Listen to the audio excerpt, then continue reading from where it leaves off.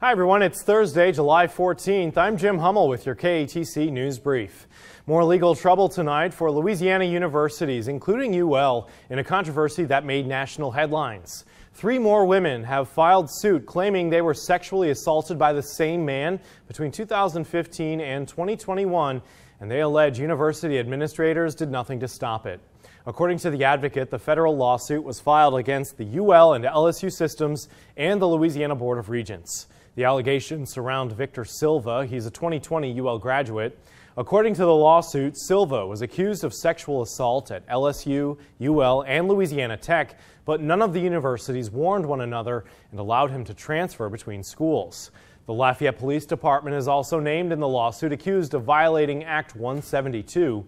That law was designed to prevent sexual abuse on college campuses by mandating communication in such cases between universities and law enforcement.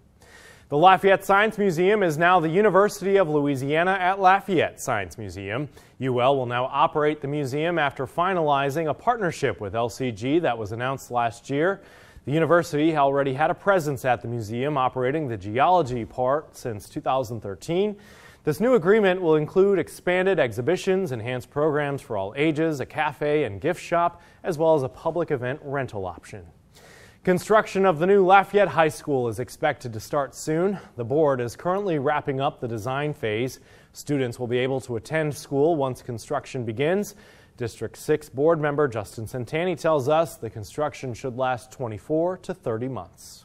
It's going to be an extensive construction phase. It's going to be a challenging construction phase with the size of the campus and keeping the school open while we build, but we think we have a good plan and just looking forward to getting started. Let's get a check of the forecast now with meteorologist Bradley Benoit. Hey, Bradley. Hey, Jim. Well, leftover light shower activity across Acadiana starting to come to an end this evening. Mild and muggy for the rest of the night, mid-70s, so that's where we'll start our Friday. And then we'll start the transition back to more of a typical summertime scenario, rounding out the week tomorrow and heading into the weekend. Lower 90s tomorrow afternoon. A few pop-up showers and storms developing with the heating of the day. So rain chances at around 40%, but not everyone necessarily getting wet. And that's pretty much how it's going to go through the course of the weekend. Very typical July scenario. Maybe a slight uptick in the rain chances come Monday as an upper level wind pulse tries to swing on through. But overall, hot and humid conditions, low to eventually mid-90s out there for our afternoon highs. Mild and muggy overnights with temperatures settling into the middle and upper 70s. Well, that's going to do it for this news and weather update for now. For future updates, keep it tuned to TV3.